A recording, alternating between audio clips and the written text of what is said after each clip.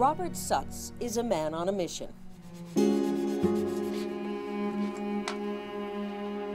An acclaimed artist for over 40 years, known for painting delicate portrayals of urban scenes, now his passion for artistic expression has turned into a history lesson. Okay, ready to begin. Sutz's mission? To remember and honor the victims and survivors of the Holocaust. He does this by creating a life mask of the survivor, what he calls an irrefutable three-dimensional portrait, images taken from real life to help preserve the subject's likeness. These people just look like us. They look like normal, very normal people, just like us. For Sutz, this project is highly personal. His father's entire family was killed in Auschwitz, leaving his father as the sole survivor. Sutz wanted to honor his father and the millions of others who perished as well. I'm doing what I'm doing because I feel it's important, and especially for my father's family, it is a legacy that I feel is terribly important for future generations to know that this horrible, unbelievable event happened. In this room we have some of the life masks that I have in a storage room. Sutz has made over 90 masks of Holocaust survivors and liberators and stores them here in a modest studio near his home in Scottsdale, Arizona. Alex White, who was saved by Schindler's List.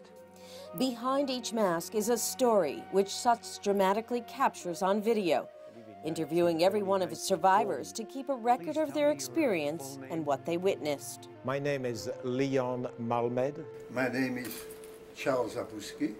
My name is Magda Willinger. My name is Henry Sontag. My name is Marion Sapir. My name is Alex Barnes. My name is Anna Koenig.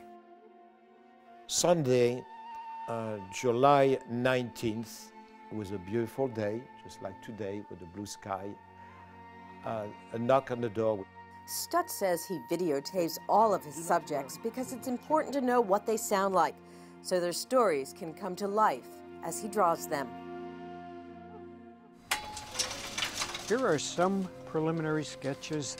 While the survivors share their stories, Sutz sketches their visions onto 3x5 note cards. He's compiled thousands of images, some of them now paintings, each so vivid and almost unbearable to look at, which for Sutz is exactly the point. Yeah, a man, a comrade for me, he said me, Shlomi, I have enough. I can't live more. I said, no, you must writing, maybe one day is better. Yeah, no, I cannot. He's going up from here. He's going of the electric first. 3 seconds is dead. It is kind of painful. So many people ask me, how can you listen to all these disturbing, horrid stories about what some of these people go through? Doesn't it bother you? Doesn't it shake you up so you can't do what you're doing? And my answer is that no, it does bother me. It does bother me, but I find it so important to pay attention, listen to the people, and to learn what they've gone through. I think we are ready. I guess the exciting part is to try to capture visually some of the things that they witnessed, so future generations can see them. Maybe they will be shaken up a little bit by seeing them, and this is good.